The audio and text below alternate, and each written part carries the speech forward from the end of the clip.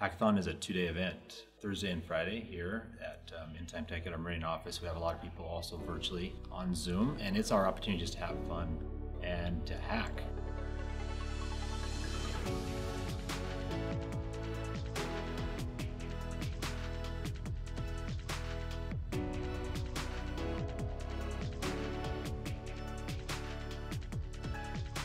We're doing test automation, creating test automation projects for clients. For me, my favorite part of Hackathon is working with other team members and collaboration and just having fun. Our team just has a chance to collaborate together in an environment that they may not otherwise have. So that brings together folks of all sorts of different backgrounds and experiences, and they have a chance to work together and get to know each other.